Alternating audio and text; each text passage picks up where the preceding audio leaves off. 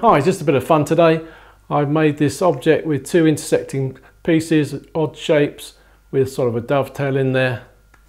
They go together nice and tightly.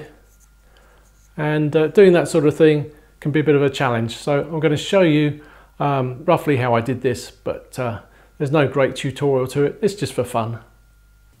A decent grounding in technical drawing would have been very useful years ago, but these days with modern 3D modelling packages it's easy to do. So this is the shape we want. A triangular pyramid partially intersected by a trapezoidal prism that's been sliced off at an angle. The intersection itself taking the form of an irregular dovetail. So starting with a triangular pyramid, basically I'm just extending out the faces so that they hit the sides of a rectangular box, and that will give me the lines to cut from a rectangle that I can prepare before I start.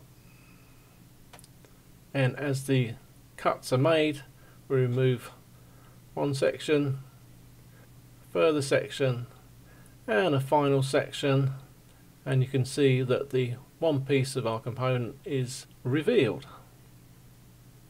On this second picture I'm showing you the final piece to be removed on the second component.